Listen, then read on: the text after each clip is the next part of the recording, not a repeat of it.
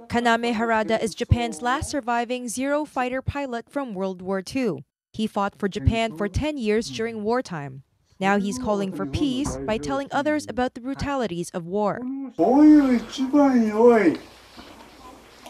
ところへ幸せがいくのが私は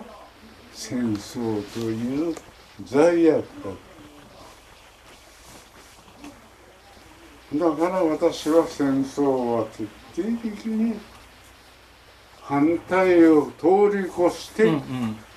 戦争を憎む。それにはですね、戦争をなくすのには、これから日本の母親になる女性、それの女性に育てられた若い人たちが戦争を起こさない一番の元になるのではない。Harada says there is no sin worse than war, and he has to convey the cruelties of war. 次の世代になりかけるんではないか。だからそれをなんとか食い止めるためには、私みたいな一回の兵卒の戦争体験者でも自分の見た戦争の本当の姿を次の世代に少しでも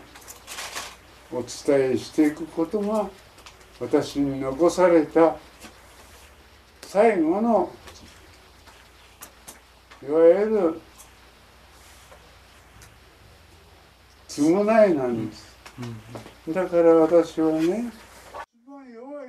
Harada hopes the next generation will not be involved in any wars. He says he has to do something beneficial for future generations.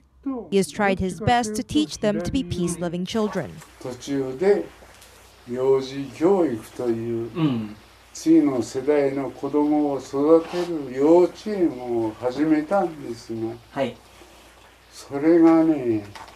自分ではそういうつもりで次の世代の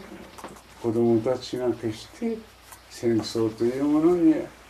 合わないような平和な世の中で生活できるようにと思っていたんですが、